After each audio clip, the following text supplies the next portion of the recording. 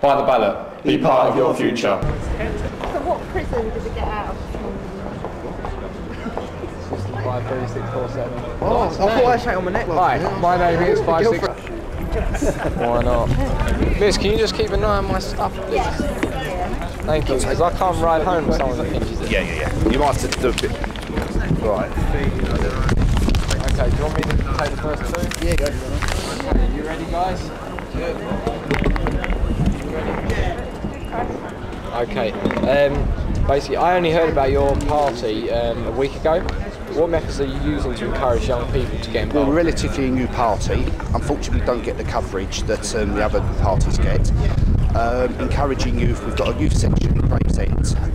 Oh, sorry, can I just go back on that one? Sorry, we've got a youth section in the Medway, which is run by Sean Vaughan. He's only 20. He's our prospective parliamentary candidate for Chatham, and he's getting quite a lot of youngsters on board.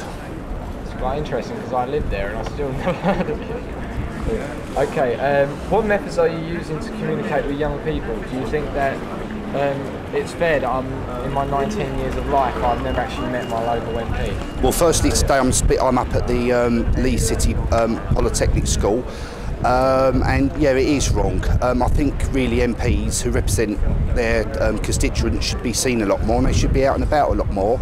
And of course, yeah, they do have their surgeries, but it would be nice if you do see a lot of the elected members of Parliament, i.e. in Dartford and in the surrounding streets, just see them around quite clearly.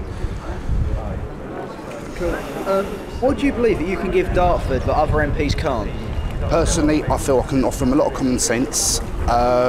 If elected, I would want to have a community centre for people, needy people, disabled people, and blind people and people with disabilities and learning difficulties for them to go. I want to transform Lowfield Street into a bowling alley. I want to transform Lowfield Street. I want to encourage public investment. Oh shit, sorry, I've really cocked this up. Can we go back on that one? Sorry. You asked me the question again, sorry about that, sorry. What do you believe you can give Dartford which other candidates can't? Clearly, I feel I can offer a lot more than the other candidates. Firstly, Lowfield Street. It needs a total makeover. It needs to be all redeveloped. I wholeheartedly feel that we can encourage private money to build a bowling alley, possibly a nice skating rink or even a cinema, and it's something where families can go. Also, at the same time, I would like to encourage private money, or even have a chat with the council and try and bring in some sort of investment into a local centre for the needy, people with special needs, blind people, people in wheelchairs, somewhere for them to go. Do you think you're a good role model for the younger voters? Yes, I think when I think back to my younger days, I had a lot of ambitions. I always worked. I was very interested in motor racing. I had a lot of hobbies, and I think really I would encourage schools to try and make the youngsters ambitious. And then once you're ambitious and you've got your dreams, and it gives you goals in life. Okay, so what measures would you take to help schools to perform to a higher level? Well, firstly, I think they need to stop rebranding them. Secondly, I think we need to cut the quangos, and then that will then release quite a substantial amount of money for better quality teachers.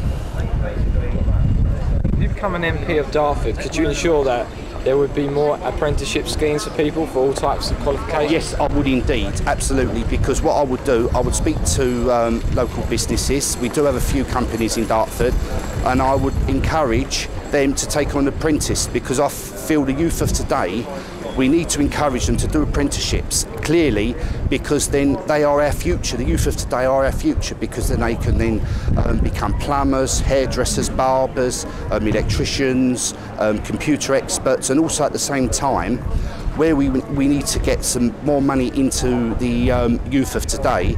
You know, now, for example, if a lady or a guy wants to become a barber or a hairdresser, it's going to cost them £3,000, and people clearly cannot afford this.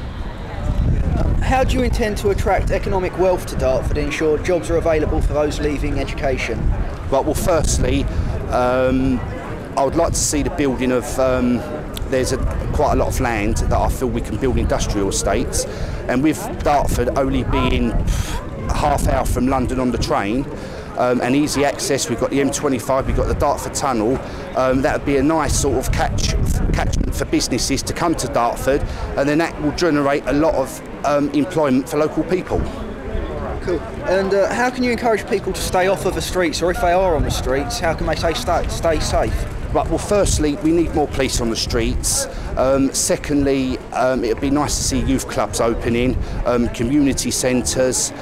Sadly, a lot of the youngsters today are bored. They clearly haven't got nothing to do, and it would be nice, really, again, for money to be pumped into these schemes to help them, because the thing is, the council seems to find money to waste on altering road layouts, altering this, altering that, and it would be nice for them to put money into our youth. And I would encourage that wholeheartedly. What benefits do you think that having a devolved English Parliament will have on Dartford? Well, clearly, into England there'd be an extra £49 billion pumped in, and for starters, that's obviously a substantial amount of money. Oh, sorry, hang on. Yeah, for starters, hang on, sorry. You want me to read again? No, hang on. What benefit do you think having a devolved English Parliament will have on Dartford? Well, clearly, with the extra £49 billion being pumped into the English economy, it would then, the youngsters would not have to have any top-up fees, where in Scotland, Wales and Northern Ireland, they get everything's paid for. And, sorry, just, and, oh. Get ready when you are. Yeah. Can we start again? And again, what I said earlier on, with things like the ice skating rink, possibly a cinema or a bowling alley, we'd have clearly more money to do these things. Some parties want us to come out of the EU. Do you feel that staying within the Europe will benefit Dartford? No, I feel it will save us 100 billion plus a year.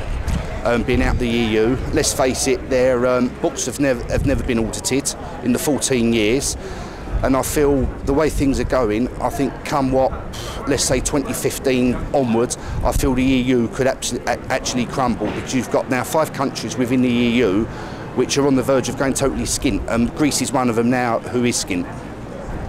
Okay, that's it. Thank you very much. Thank you. Thanks very much. Thanks very much.